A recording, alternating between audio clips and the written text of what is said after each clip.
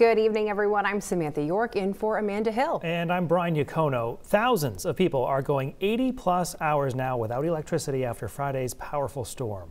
Tonight, more than 3,400 CMP and 6,000 Versant customers remain without power.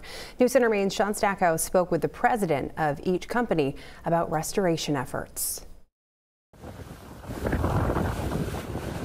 Really hurricane level damage in terms of the devastation we saw on the system. It's been a lengthy restoration process after high winds and heavy rains blanketed Maine Friday. At its peak, more than 300,000 Mainers were left in the dark. Luckily for many, the lights came back on in time for holiday gatherings, but thousands throughout the state are still waiting. Unprecedented level of damaged poles, broken poles, something I've never seen.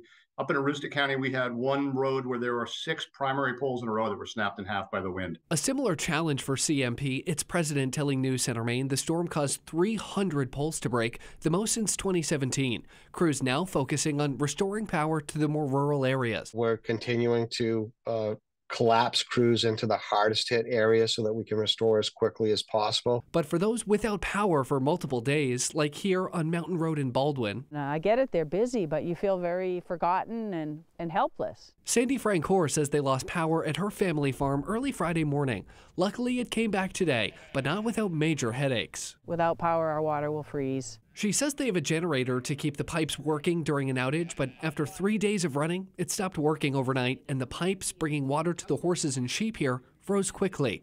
The lengthy outage forcing them to cancel Christmas plans too. We still had a nice Christmas. We cooked a meal on our wood stove and opened our gifts, and finding the broken pipes on Christmas Day was not a happy thing, but we tried not to let it bother us. For CMP and Versant, many of the remaining outages are circumstances like Sandy's, rural areas prone to outages.